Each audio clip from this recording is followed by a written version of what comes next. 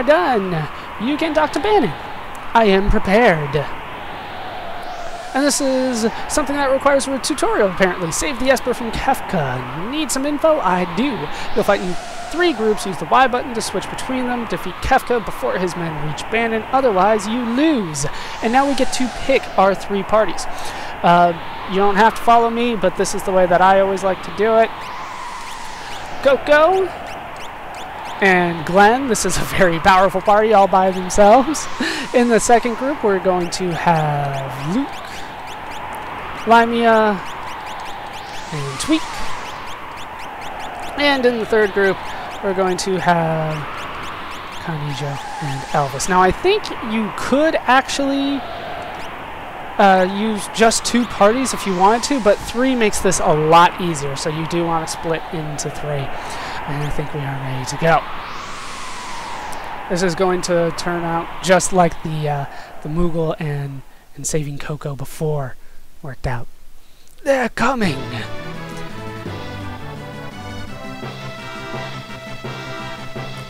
And we are ready! How many are there? Oh, it's General Limea, the traitor. How delightful. This'll be fun. There's one hell of a laugh you got there, Kefka. Oh, crap. Look at all those guys. So how many is that? 1, 2, 3, 4, 5, 6. So 12 total. Go! Get those vile insects. Alright, so how I do this, and you don't have to do it this way, is I just position everybody in the right spot, which would be right here. Actually, let's move you into the middle, and we'll put Coco here. As you can see, I have completely cut off their path to Bannon. If they do get to Bannon, it is game over for you. There's really no point in me going to fight them. They will come to you. These first fights are pretty much all going to be troopers. These guys died of Bioblaster.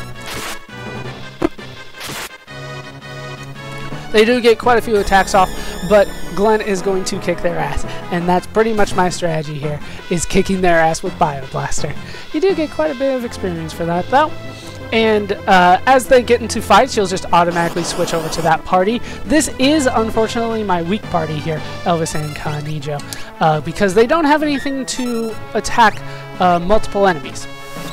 I believe at level 15, Elvis will learn something that can attack multiple enemies. I think kills all these enemies at once. Unfortunately, he's only level 13, and I don't think he's going to get up to level 15 through this. I'm going to keep all these battles in because they are required and they go really fast. I think 2 turns is really what we are looking at here. 2 turns from all my party members should be enough to kill everything here. This is really a battle of attrition more than anything else. So once again, I do have everybody positioned properly, and you just warp back to whatever party you were on if there's no battle going. And here, we want to just attack with Luke, and Tweak wants to rage. Well, you should, with a Pterodon if you found it. If not, you'll have to find another rage that you can use that will do multi-targeting spells. Unfortunately, Tweak didn't want to use it this time, but there is the Fireball. I think we saw that before. And unfortunately, that means I am going to be spamming something that I did before in terms of rages. And we got back attacked. Hooray. Luckily, Glenn can still finish these guys off with 1 hit, but that means I'm going to have to heal sooner than I would like to. Bioblaster still finishes them off. Down they all go. And that's what I mean sometimes when I say that this game feels easy, because you have these abilities that you can just spam, like the Blitz. Oh, great. Now this is going to take 2 turns, which means that I'm going to need to heal. And you get back attack more or less, no matter where you're going from. Okay.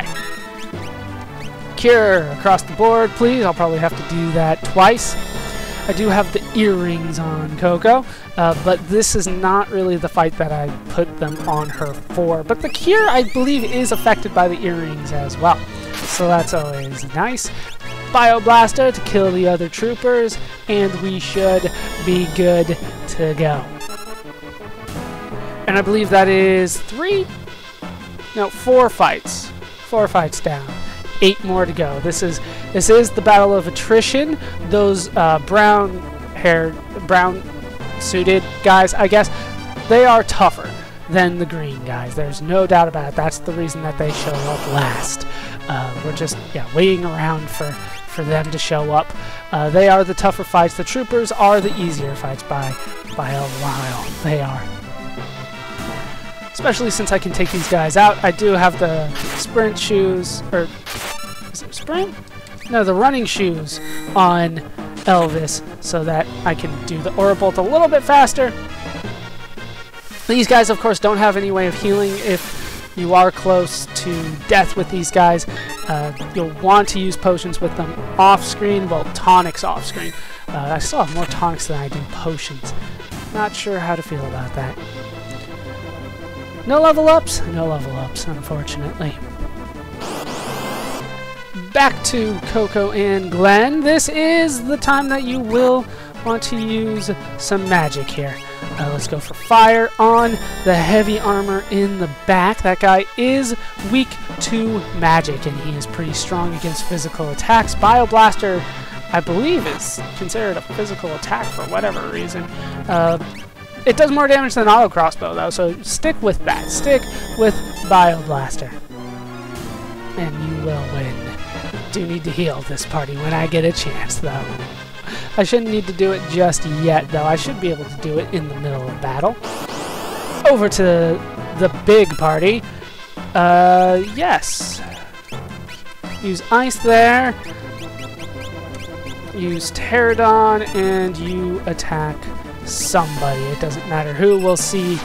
Oh, that doesn't do nearly as much as I would like, but Fireball should be able to take out the troopers, and we're just left with... Oh no, they all die. Sweet. Go Tweak. This is why this is my strong party. This will probably be the party that I use at the end. Yeah, spoiler, there's going to be a big boss at the end here. Okay, so healing. Yes, important. We'll also need to use a Bioblaster, I believe. We'll at least take out the trooper. We'll see about the Fidor. The Fidor is pretty tough, that guy. So we'll see what we need to do against him. Yeah, Bioblaster's not going to work for him. And nice, we blocked the Pounce. The Pounce does quite a bit of damage. If you can avoid that, that'd be great. Auto crossbow, will that do it? If not, yeah, Coco should be able to finish it off, but he died. He died. We're good without it. God, this party's going to get a lot of experience. And we got back attacked. Hooray! I don't believe auto crossbow can... Crap. I don't believe auto crossbow can take out the trooper in one hit. We'll see. No, it doesn't. But if I do a second one, they should both die nonetheless. So, auto crossbow should be able to finish him off. Go, auto crossbow. Down it goes. Whatever reason, the trooper has a delayed death. Can't really figure out why that is. Yeah, we'll just keep on pounding on this side. What the hell are you guys doing? And Bioblaster on a preemptive strike. Thank you for making this exceedingly easy for me. Down they all go. We all know what happens there. Give me my experience. No level ups yet. Kind of waiting for those. Oh, what do we got this time? Bounty Man and troopers. Bounty Man is the name of the dog. I don't understand it. I don't understand it. Just going to keep on going for Aura Bolt and Dispatch. That is clearly the best strategy here. Unless, of course, you are leveled up enough to have the multi-targeting spell. Multi-targeting Blitz. I don't want to give away what it is, but it works very, very nicely here. I will say that. No level ups? Yeah, no, I don't understand it either. I do believe that their patterns are somewhat random. Like, you won't ever get the same fight twice, but I'm not sure of that. I haven't done it enough, but it feels random to me from what I remember. I don't remember it turning out you know, exactly this way, with the left side getting the most of the battles and the middle getting almost none. But what do I know? It could very well be scripted exactly this way every time, but I don't think it is. This side's starting to get a little weak. I don't have anything to heal you guys. Elvis. Ah, Kanijigut's a level. Nice. Elvis, I don't have anything to cure you. Who are we here with? Okay. Fair enough. We will take you guys out. Hopefully, Tweak goes for Fireball. No, he did not. Damn it, Tweak.